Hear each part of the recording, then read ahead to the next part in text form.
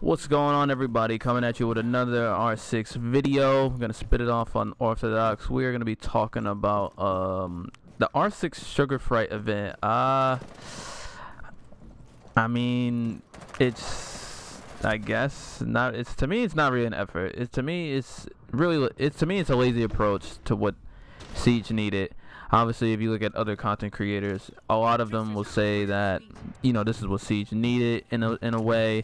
Although the Halloween event, to me, in my personal opinion, was very, to me, lazy. I feel like this, to me, it wasn't that, you know, really thought well, to be honest. It was just brought up to the attention that Siege needed another playlist to appeal to the social or maybe casual group in Siege. That, I mean, don't get me wrong, this is a good addition for warming up. I would say that if they added this into the game just for as a holiday event, why not revamp T-Hunt or just add it as an extension to T-Hunt to either practice against, you know, like, I guess the so-called lore in this game that is almost non-existent besides bio pages and trailers.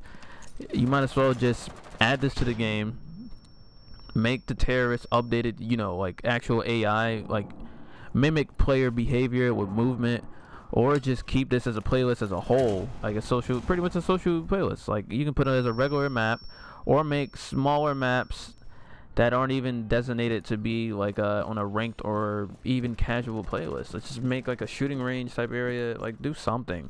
Although people will say that, you know, maybe you're being a little too hard on the game or etc., but it's just like, it took this game at least 4 or 5 years to just put a respawn mode, which can be argued that this game wasn't meant to be like that. It was supposed to be hardcore, but still, if you're trying to appeal to the more casual group of people who play this game, this could have came out way better. You would have had a better user retention and so forth. Since this is Ubisoft's best game for the past 4 to 5 years, I could say that because I've actually done my research and even done a marketing paper on this during one of my college classes. This is literally their best game to date, until maybe Assassin's Creed Valhalla, but honestly, then they'll probably have a month or two of good sales, and then they'll probably drop, depending on if the game is bugged out or not.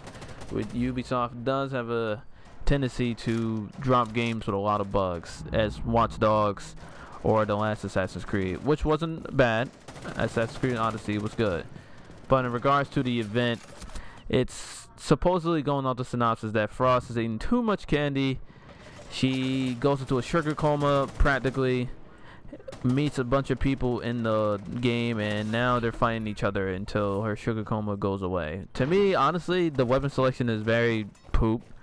I mean, the R4 attack C with an ACOG scope is, I mean, hey, it gives you flashbacks to year one, which, I mean, everyone can, you know, probably agree that the gun was pretty disgusting, especially with the bowling. You were damn near unstoppable as long as you hit your shots. But other than that, a 3-gun selection with a couple of characters on each team, and the fact that the skins added for this event as a whole was just very, like, what were they thinking? I honestly, just based off the skins itself, was just very lazy. Like, they probably were talking in the meeting room, all, you know, coffees, papers in hand, looking at each other like, dang, what can we do? What can we do to do something rare? And maybe one of their grandmas or moms was just sitting in the corner waiting for the meeting to be done, knitting a sweater. Or they seen a commercial about knitting, or a thick old coat from Burlington Factory. Something. Because these skins are freaking boo-boo. There's maybe like 1 or 2 skins that are actually, like, if you stare at them long enough, they might be considered creepy, but they're just cursed. They're just cursed. It's real cringe. Other than that, I will say, as an effort-wise of the whole event, out of 10, to me it's a 4. To me it's a 4. Like, there's small subtle things. If you shoot like an avatar, like a castle avatar that's laying on the map, or any of the characters, they'll lose their clothes. Or if you shoot your gun on the wall, it's actual different colors every time you shoot. The grenades go off and make sound effects. I mean, all that is just like, they're just small distractions covering up a pile of poop laid over a mist of Febreze. To me, honestly, this event was very lacking, pretty trash. But the respawn playlist Not like as a Sugar Fright event. The respawn playlist gives, you know, offspring to another idea, to another forthcoming of, hey, let's take notes. The company, or not the company, the community says they like it. It does give a better warm up, pretty much an upgrade to T-Hunt. You might get better use. You might get better user retention off of that. Branch it off into another playlist. Not even into T-Hunt. You can upgrade T-Hunt. It wouldn't hurt. You can upgrade T-Hunt. Maybe change the situations. Make it like a weekly thing that they update. Give the game lore. And then maybe or just make a playlist. Like there's casual, unranked, ranked. Why not just make a subsidiary with casual? You click on casual, it pops down. There's casual playlists. It's like one in the chamber. There's this playlist, like a respawn playlist, and then maybe there's like a guardian type playlist where you got to protect your leader or something. Like it, Ubisoft to me has to do something, as this is their best game. Unless they are really trying to push Rainbow Six Quarantine, maybe that could be like a standalone type social event, or just be an add-on into the game, like how Call of Duty did Warzone as a separate game as its own, but it was free. So maybe they could try and do something like that. Rainbow Six Quarantine's free, or they can just, which they'll probably do, try and get more money, bring out more shitty skins on this game. But to be fair, at the beginning of the game, I've probably only bought, at least with my own actual money, I think 3 skins. They were elites: Jaegers, Thermite, and actually no, that's about it. I think that is actually it. I think I actually had to buy a pack of points just because the characters wouldn't pop up on my my roster, and I actually put a context bar and everything. They were saying that like it's an error and all that, and I just didn't want to wait, so I just bought the characters back, and yet I have the season pass. So how redundant is that?